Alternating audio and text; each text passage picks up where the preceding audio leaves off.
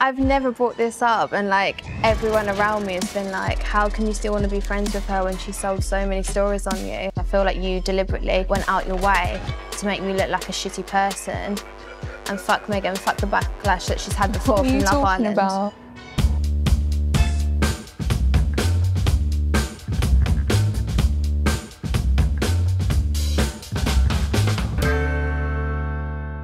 Hey, I'm Megan Barton-Hanson, and you might know me from Love Island. I obviously saw Demi on Towie, knew that she was bisexual. You like girls, yeah? Yeah, I mean, there is double competition for you, Sam, at the moment, isn't there? Of course, I had heard of Megan before. I first met Megan when we both done a show together, and it was actually a dating show. It was like so many headlines, every move that we made, it would make the papers. I was overwhelmed with like the cameras, and I think that whole dynamic was really daunting after the first relationship I had publicly broke down. I think I gave Megan a bit too much trust, and in the end she ended up burning me and talking to someone else behind my back. I'd never met Demi before filming, and I was just really worried whether her intentions were like, is it just for the cameras? Is it just because it's convenience, or does she actually like me as a person? I have no idea what she's going to ask me. I gave her my all, so what could she possibly ask me?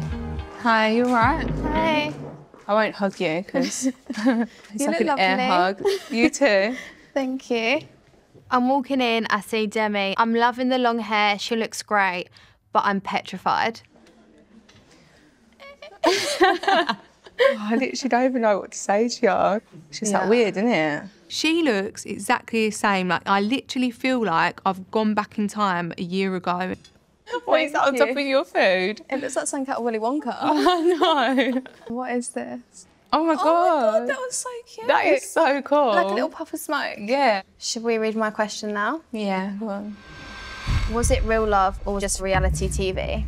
I remember you having that worry in your head, and like, I remember trying to reassure you and being like, Meg, I promise you, like, my feelings are all real. I feel like you broke up with me the day after we finished filming.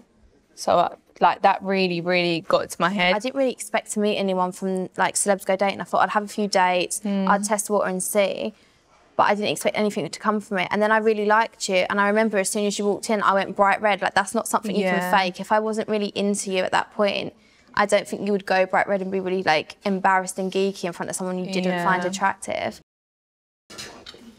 Thank you. Did you cheat? I didn't cheat. You sure? 1000%. Like, that's one thing I can proudly say I've never done. I've never cheated on anyone I've been with. Okay. Megan broke up with me and she moved on very, very quickly. And I think it's obvious there was an overlap. So you didn't meet up with that girl behind my back?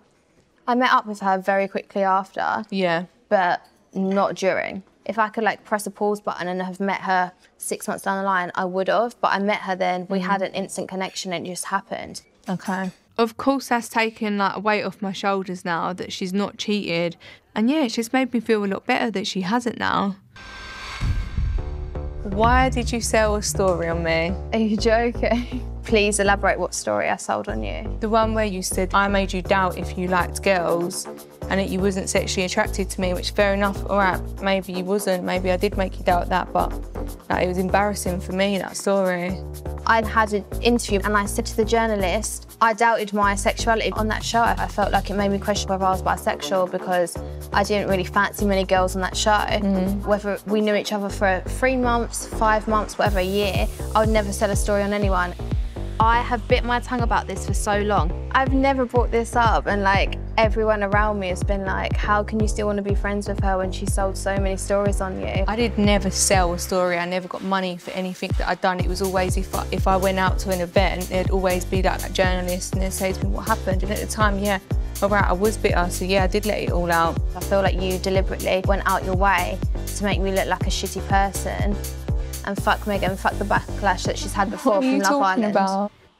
I am very new to this. Like, you've done it for longer than me. All right, my family have been in this like TV world, but I haven't personally. But I feel like that's a bit of a cop-out. Like, it's not a cop-out. Whether you're an open person or not, you know that they're going to run that in your favour. You're your own person. I'm my own person. We don't need each other to keep cropping up in stories. Oh, glad that conversation's ended. What does the future hold for us?